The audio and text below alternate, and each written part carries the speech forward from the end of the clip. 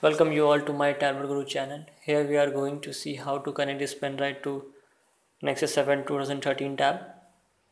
Now connect the pen drive to the tablet using the OTG cable.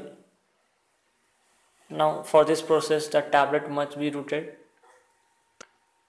Now here you can see the tablet screen. We are recording the screen using the screen recorder app. For all this process the tablet must be rooted.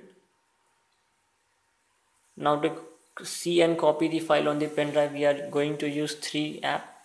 One is the ES file manager, another is StickMount, and third one is OTG Disk Lite. Now go to the StickMount. This is the StickMount interface. Now here tap on the unmount option and then unmount. In the paired menus it says the pen drive has been mounted. Now go to ES file manager. Now in the side menu search for the SD catalyst. Now these are the files in the pen drive. Now click on any file to open it. Using ES file manager you can only see the files but cannot copy from the pen drive to the tablet.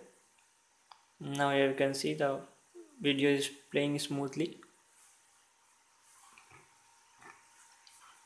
Now to copy the files, go to OTG Disk Explorer Lite. Here you can see these are the files in the pen drive. Now to copy from the pen drive to the tablet, select any file. A download button will appear on the top menu. Tap on it and the file will be downloaded to your tablet. You can see the file in the download section of the tablet.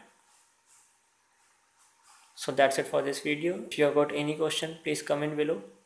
Thanks for watching. Have a great day.